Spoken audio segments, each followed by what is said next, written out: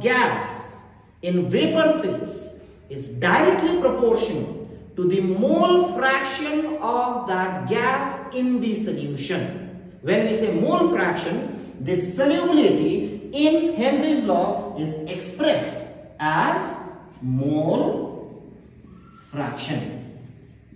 Okay, so basically it means the concentration. So in simple word, you apply more pressure. If the gas applies more pressure, then the mole fraction or the solubility of the gas will always be higher. That is what we mean by Henry's law. Now this particular law we can put into a mathematical expression, which we can write it as P, that is the partial pressure of the liquid, is directly proportional to chi, which is the solubility, which is expressed in terms of mole fraction.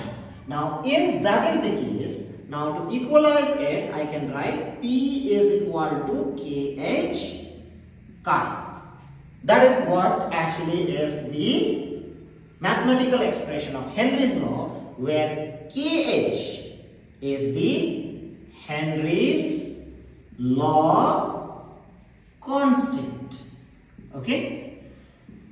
So now once we understand Henry's law constant and once we understand that the pressure is directly proportional to chi, now the another thing which we want to understand, as I have earlier mentioned here, that when we talk about solubility of a gas in a liquid, it depends on two variables. One is pressure, which we have seen that more the pressure of the gas, more is its solubility, more is the mole fraction. Now the second is temperature. Now to understand that, we will try to interpret KH. Okay. Now if I write this particular expression, okay, in terms of KH, then what I can write is KH will be equal to P by chi. I hope you can understand that KH will be P by chi. So if I try to keep pressure constant, then what I get it from here is K is inversely proportional to chi. Okay, that means if a gas has a higher value of KH, then this particular solubility or mole fraction will always be lower, because this mole fraction is nothing but solubility. So that means if the KH value of a gas is higher, let's say if I give you two gases, one has a higher value of KH and another one has a lower value of KH, then the one which has a higher value of KH is always less soluble at a constant pressure. If you apply same pressure for both the gases, and if you try to see that which gas will be more soluble, the one with lower value of KH will have a higher solubility, since they are inversely proportional to one another. Okay, so that is one thing which we have to understand. So if they give you different gases, if you want to compare the solubility, then you have to always see their KH value. Now the next question is, what this KH value depends on? Now the KH value depends on three things. One is nature of solute, another one is nature of solvent, and the third and the very important thing is, which we wanted to discuss, is temperature. So KH depends on temperature. Now the question is how? See, nature of solute and nature of solvent is something which we cannot change. It's the nature of the solute, nature of the solvent. So if I change the solute and solvent, yes, the solubility may vary. But obviously by taking the same solute and solvent, I cannot increase their solubility.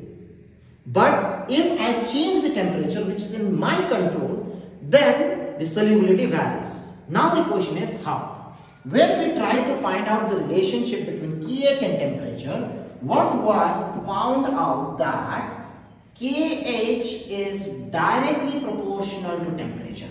That means more the temperature, higher the temperature, higher is the KH value. So when you have a higher temperature range, then KH also becomes higher. So more the value of KH, that means maybe the gas is at a higher temperature. So the same gas at different temperature will have different value of KH. At a lower temperature, it will have lower value of KH. At a higher temperature, it will have a higher value of KH. So KH is a constant at a constant temperature. Remember that. If you vary the temperature, then the value of KH will also vary. That is the part which you have to be very clear.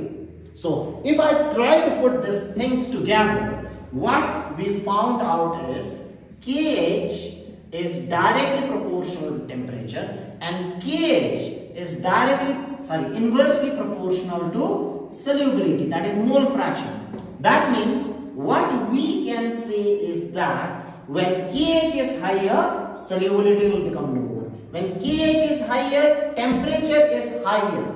So when temperature is higher, solubility will always be lower. So very important point.